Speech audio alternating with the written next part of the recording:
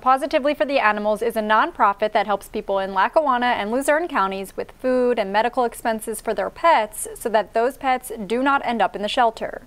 When the nonprofit was established in 2015, it helped a few dozen families and pets. Now, Positively for the Animals serves thousands. It was just space, and it's amazing how we grew because of this space. This space is actually the warehouse inside S&S Pools and Spas in Taylor.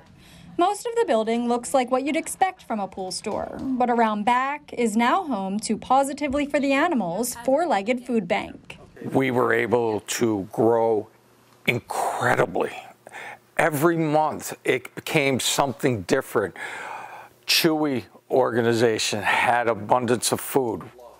Well, we were able to accept it because we had abundance of space. Newswatch 16 did a story with Positively for the Animals in 2021. The nonprofit had more than doubled the work it was doing for people in need because of COVID, serving about 1,000 families and pets that year. Back then, Kevin Young operated his nonprofit out of his basement, and he would deliver the food and other supplies to people's houses. Now, the nearly 7,000 families that use Positively services come here to the four-legged food bank inside S&S Pools and Spas.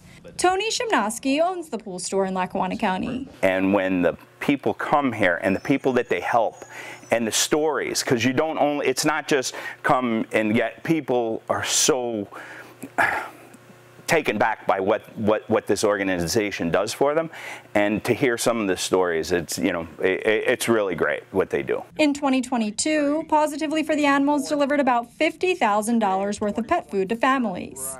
In 2023, when the organization moved into its new location, it distributed more than $100,000 of pet food to families in need. People tell me there's a glow because I am so proud. I come in here, I look and I think to myself, never in my wildest dreams when I was starting this program that we would become this large and serve so many in the community. That glow is evident, and Tony Shimnosky says it's the least he could do. It makes it worthwhile 10 times over. I wish we could do more for them.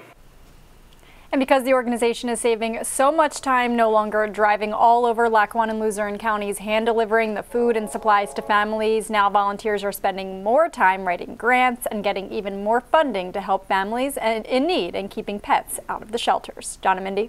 What a great effort. Thank so you, great Allie. to see. Thanks, Allie.